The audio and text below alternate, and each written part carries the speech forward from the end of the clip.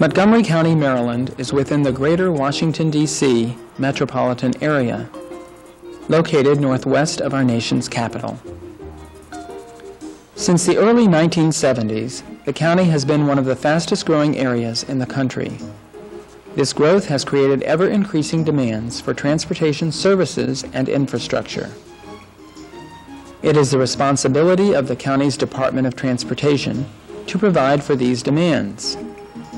Currently, we operate over 200 buses, which serve over 45,000 riders per day, and maintain approximately 1,800 miles of roadways and 1,000 miles of sidewalks.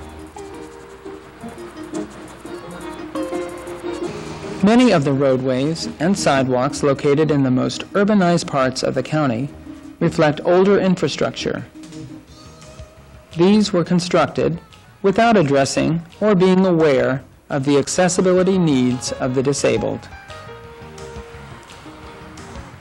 Our department has made a commitment to provide an accessible public transportation system. Just as buildings and public transit are expected to be accessible, so must our streets, intersections, and sidewalks.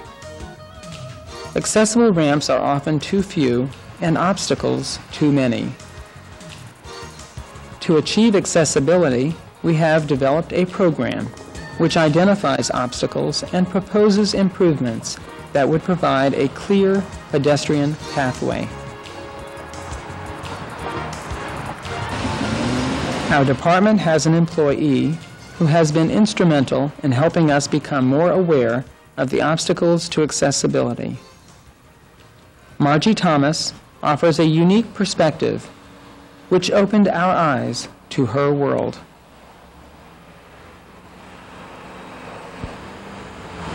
Hi, I'm Margie Thomas. The world does look a lot different from down here. There are objects in the path of a pedestrian that are not even noticed, but for me they become barriers to my independence. I'm going to show you some of the obstacles that I've encountered. So come along with me on a typical field check for our accessibility program. Most people may not be aware that 43 million Americans have some form of disability. This number is expected to increase as the population grows older. There are many types of disabilities. Our accessibility program is concerned with those individuals who have difficulty using our transportation system. Congress recently enacted the Americans with Disabilities Act. This act allows the disabled population to become independent by requiring provisions for their accessibility. The accessibility program that we have developed focuses upon specific urban centers within the county. We identified routes between major attractions and destinations within those centers. Each route is field checked for obstacles to accessibility, and improvements are proposed.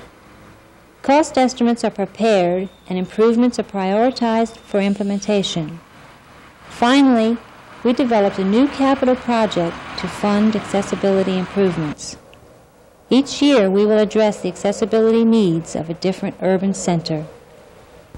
The success of our program is that we use someone like myself, who is mobility impaired, to identify obstacles that would have been missed without the benefit of my perspective.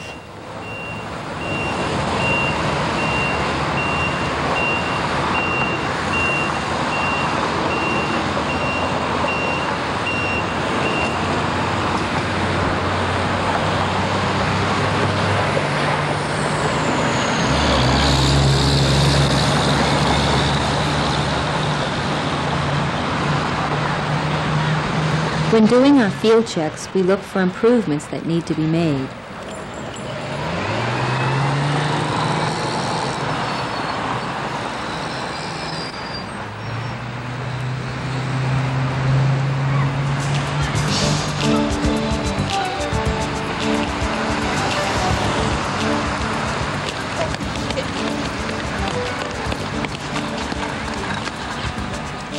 This crosswalk needs to be repainted.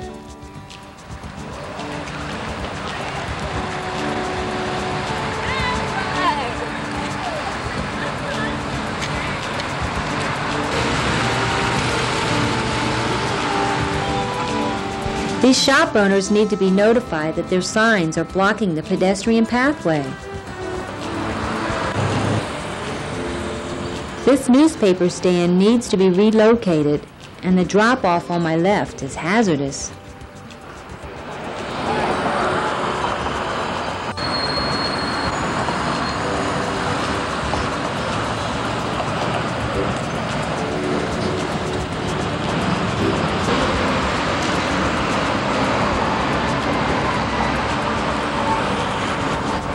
This is an example of older infrastructure. The sidewalk is too narrow and its slope pulls me toward the street. This should be reconstructed. These differences in grade should be avoided in new construction.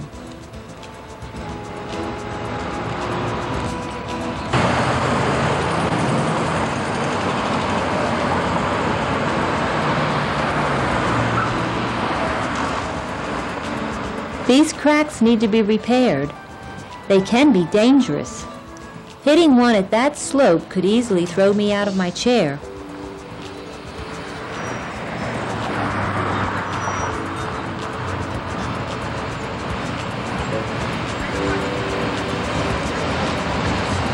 This island is an obstacle and needs to be reconstructed for pedestrian access.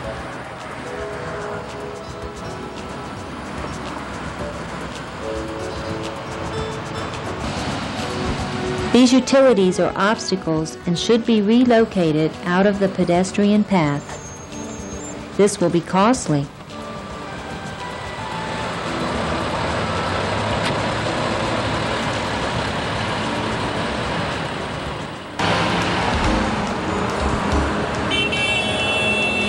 These curb ramps and driveway ramps are too steep and need to be reconstructed.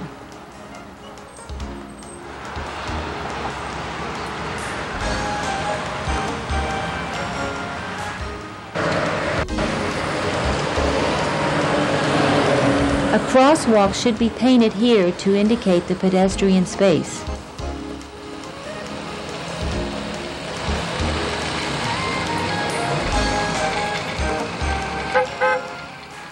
This island is a barrier which forces pedestrians into the street. This can be a frightening experience.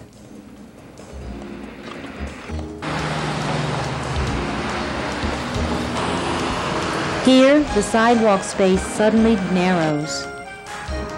This older sidewalk needs to be entirely reconstructed and obstacles removed.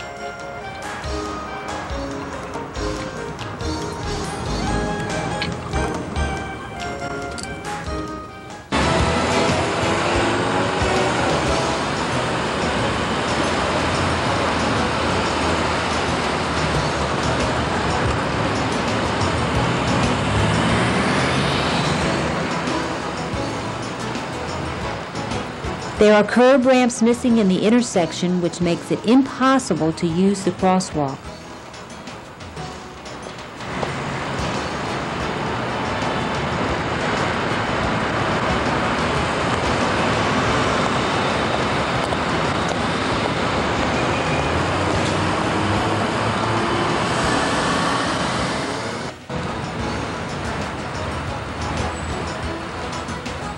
This curb is a barrier.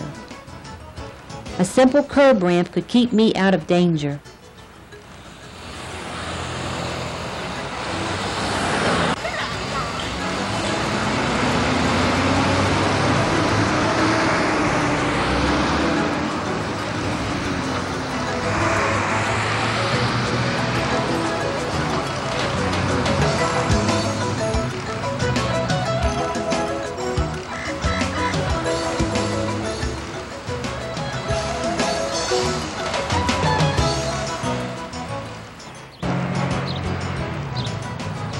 The slopes of the driveway flare should be 1 to 12 maximum grade if they are part of the walking surface of the sidewalk.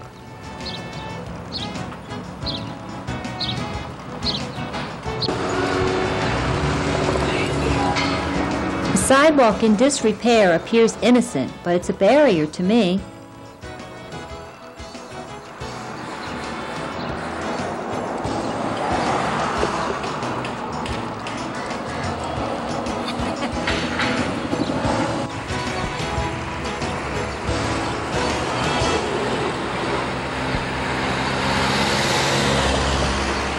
Construction materials can sometimes cause obstructions. This needs to be considered when placement is done.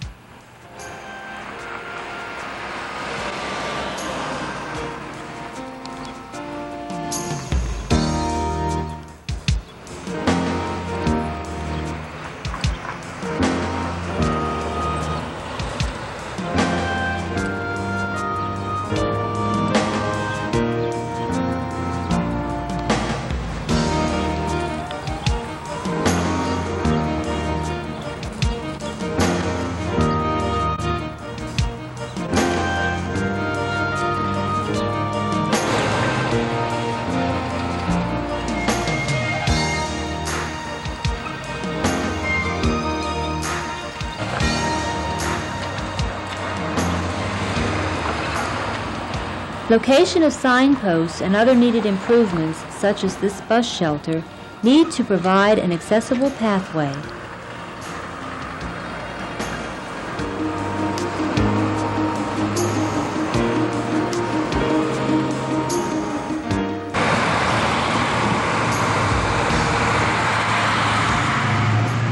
This curb ramp and side flares were not constructed to a 1:12 slope requirement. They are too steep.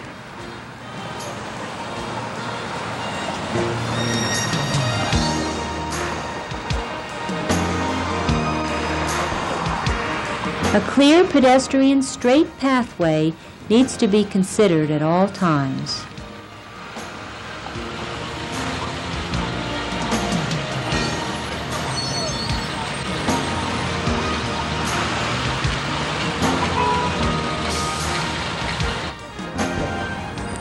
Parked cars commonly obstruct the sidewalk. There needs to be properly placed stop bars or wider sidewalks in these areas.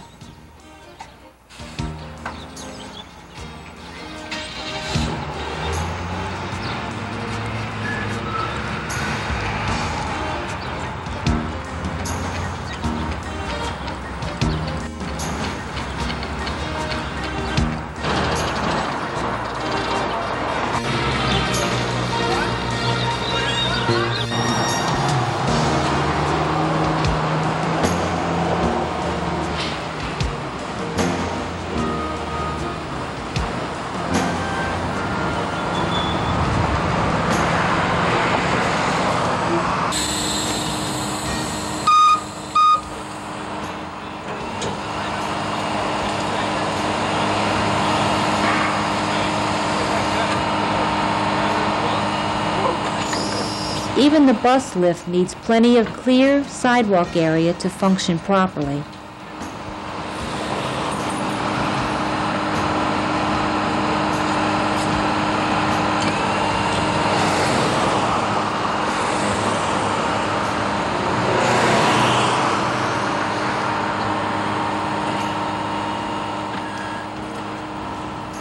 I hope my field observations have been helpful.